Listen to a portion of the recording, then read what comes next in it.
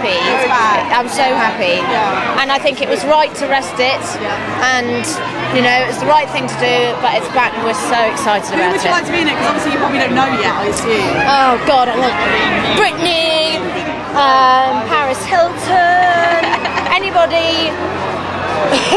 Anybody that's going to be, I don't know, interesting and entertaining to watch. I'd love some old hip hop star like Flavor Flav or Chuck D, some like renegade sort of. Do you know what I mean? That would be good.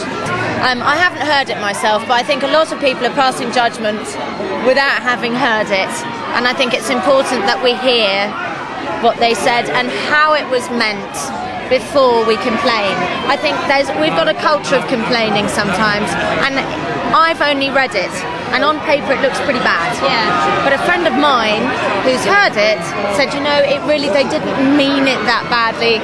Please go and listen to it. So I said, okay, I will, and I'll go and listen to it tonight. Do you think now they've apologised, it's time to kind of... I'm not sure if the apology was quite heartfelt enough, but again, I'm slightly inclined to forgive them because they're comedians, but I think they need to do a bit more of a heartfelt apology, and then I'm over it. I'm over it, but we still want them around. Do you think not be here? They're brilliant. Do you think it's kind of that they've done, that's their job, that they wind people up professionally? And do you know, I personally speaking, I'm not that keen on comedy at somebody else's expense, but they are funny, those guys, and we can't deny that.